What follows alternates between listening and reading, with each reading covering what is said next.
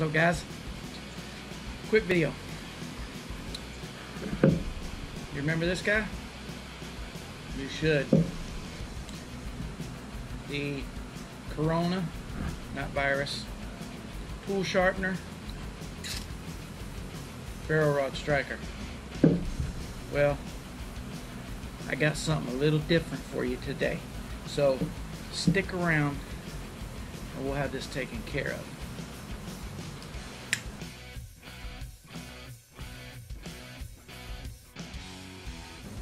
Okay, this right here, I use it to strike my ferro rod because it does an excellent job.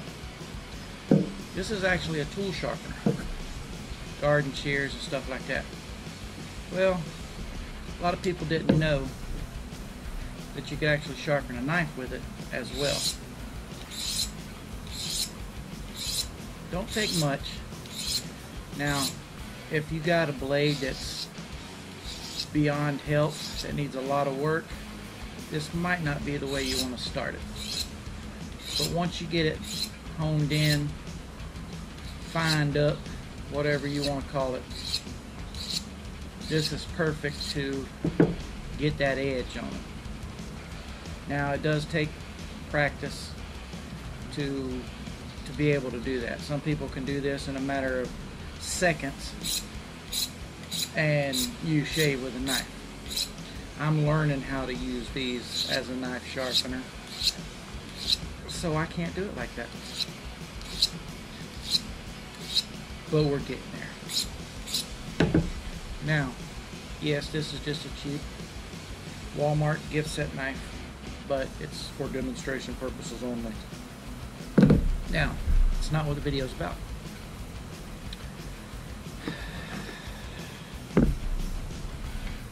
It don't take up a lot of space. It doesn't. This is a little heavy, but this is the big boy. This is the biscuits and gravy of fire steel right here. Now, I have something that is what I like to call the same thing, only different. That's what I like to call it. That's just me. I'm sorry, I'm messing with my phone here because I got to get the name of this right. I think I know what the name of this thing is, but I want to be sure. Okay.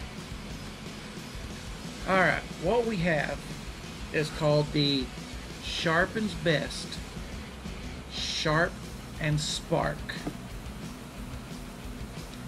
It's the same as this. That's what this right here is. It's a sharpener. But you also got the V sharpener right here in case you want to, if you got a knife that needs a little bit more work, you can, angle that blade to the best that you can. A lot of people don't like these, but I mean, it helps if you've got a knife that really needs a little bit of work. A cheap knife, anyway. But this little thing is pretty cool. I mean, just a couple of more pressure, of course, just like any other sharpener. The more pressure you put on it, the more steel it's going to take off to sharpen your knife, as with any sharpener.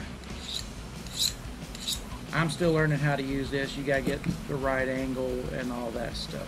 I mean, just a few swipes already, and we're close to shaving. I don't need to shave right now, so I'm good. Shaved my legs last night, and this is perfect for your pack. You need a sharpener in your bag anyway. Okay, so you're asking, what's that got to do with my fire steel? If you were paying attention, which I know you were, you heard me say sharp and spark. There's a sharpen. Oh, check it out. Of course, you got your bottle opener. Who doesn't need that? Check this out. It's got a built-in ferro rod. And you can spark it. How cool is that? How cool is that? Got a key ring on there. Clip it on your pack, on your belt, keychain. Actually, this one I keep in my truck. I just got it actually, but I'm gonna be keeping it in my truck. Price wise, this was a little bit more than this, but I think overall this is worth it. Pick this up on Amazon with, you know, it didn't offer free shipping on it, so I ended up paying right at about $30 for this. More than I really wanted to spend, but I watched a YouTube video and it caught my eye and caught my imagination, so I'm like, you know what? My curiosity was running wild, so I got one. Sharp and Spark by Sharpen's Best. Not bad. Not bad. Like I said, keep it in your pack, keep it in your truck, in your box, in your house. They have a couple of different models to choose from. Check out their website. Sharpensbest.com, I believe, is their website. They got some tutorial videos. You can even check them out on YouTube. And yeah, that does an excellent, excellent job. Yeah, we're partially shaved anyway. I'm gonna keep working with it, learn how to use it a little bit better. The guy that does the demonstration, he takes a dull knife and, you know, 30-40 seconds he's shaving, you know, you cutting paper like it ain't nothing. But this will still be in my primary, my bug out bag. This goes in my bug out bag, or, well, I have two of them, so one will be in my bug out bag, one will be in my my regular overnight bag, and like I said, this one will be in my truck. I'm gonna wait till the price comes down some on this, and I'll probably pick up another one of these. But overall, not a bad little product, so check them out if you want to. I'm not trying to pressure anybody. And I hope you enjoyed it.